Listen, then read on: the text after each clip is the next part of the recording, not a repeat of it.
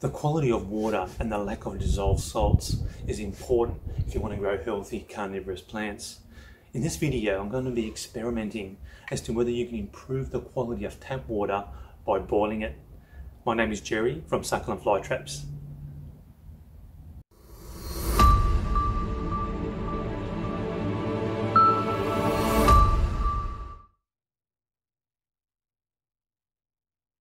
To conduct this experiment, I'm going to be using a tool called a TDS meter.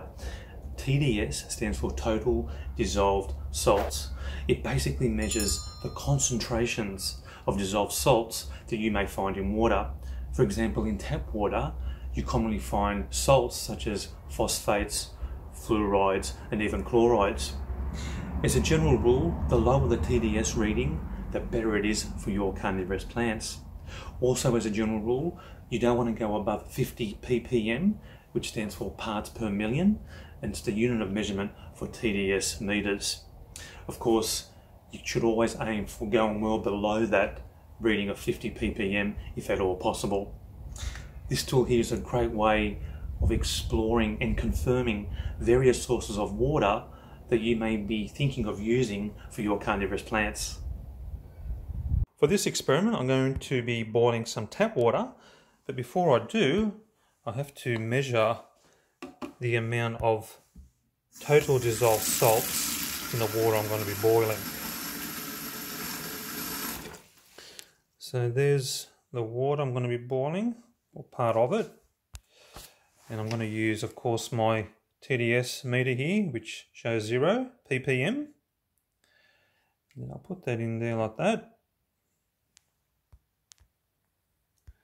You can see here that the reading here is 99 going to 100 ppm.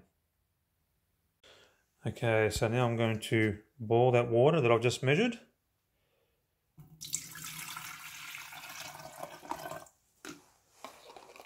I'll just put a little bit more in there because it needs a bit more to boil up. And now I'm just going to boil that water up.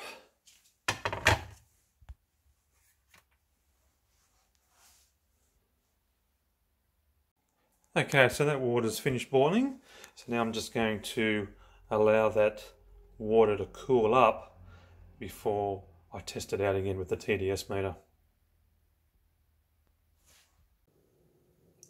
Okay, so I've just poured that boiled water into this bowl.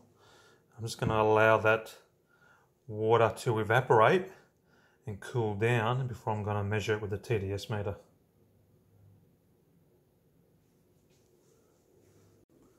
Okay, so now I'm going to take a measurement of that cooled down boiled water. I'm just going to put that into the water there. I'm just going to take a reading there. So, oh wow, quite surprised by that. It's 120, it's jumped from the original reading of that water before it was boiled of 100 ppm. Now it's jumped to 118 ppm. So I was quite surprised to see the jump in the TDS reading after I'd boiled that water. You know, there's a lot of myths out there regarding boiling water and somehow that after you've boiled it, it's going to somehow improve the quality. I think there's a lot of people out there, and myself included, that think that that's the case.